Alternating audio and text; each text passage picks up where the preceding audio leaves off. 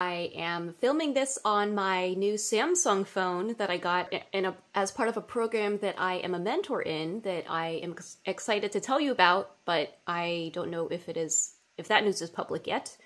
But I have just come off of, what is it, like 7.5 hours of calls today. It's April 4th, and my first call was at 6:30 for like an advertising award, and then the second call was at 8 around disability representation.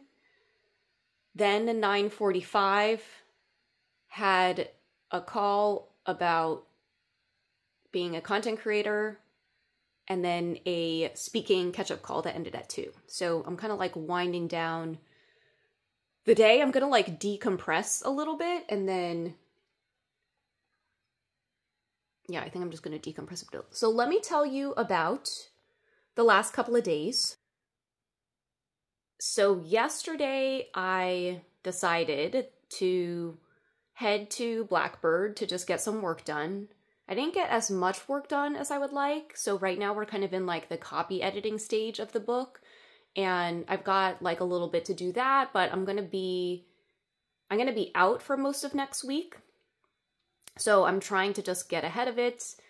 Had a couple of calls, did a podcast recording, and then a conversation around the growth plan that I have been working toward through this small business program.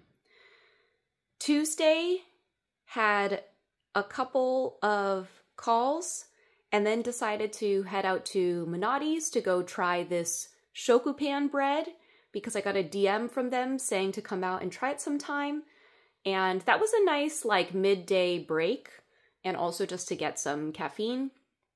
Today I haven't had any caffeine, and I'm actually trying to weave off of caffeine. Like I only drink caffeine if I'm like going to a co-working space or I'm going to a cafe. And then Monday I had a doctor's appointment, so that actually felt like most of the day.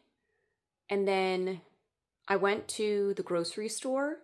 Sunday, I caught up with a friend that I hadn't seen in maybe 2 years. We had both met each other through a podcast boot camp, and so it was good to see her. And then I think I spent most of that day just like catching up on a bunch of work, and I finally feel like I got my inbox under control just after everything that March was. And then Saturday was my last daily update, and essentially I was headed toward this event called Creating Space. And it was the second installment of the event in LA. And this one was hosted at USC, and it's just a mental health space for Asian Americans to come together, because a lot of us are trying to break intergenerational trauma. Yeah, it's been a pretty packed week. Luckily, I am just going to try to catch up on things for the rest of today. Then I have my small business course tomorrow, and also headed to an event directly, have 2 events to head to directly after that, but you will hear about it in my next daily update. So I'm going to test out filming more content on this Samsung phone because it's got 5 lenses and my current iPhone only has 2. The only thing I'm noticing about this new current phone is that it is pretty big.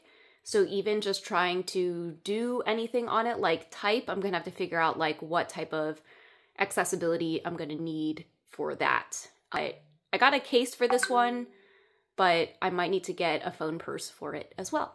So I'm excited to have a lot higher quality content. I might start using this device as like my main device to start filming some content if you just want to see like the difference. But I've always kept things pretty DIY here. Like I never bought any fancy cameras because I feel like I would have to figure out how to navigate those with one hand.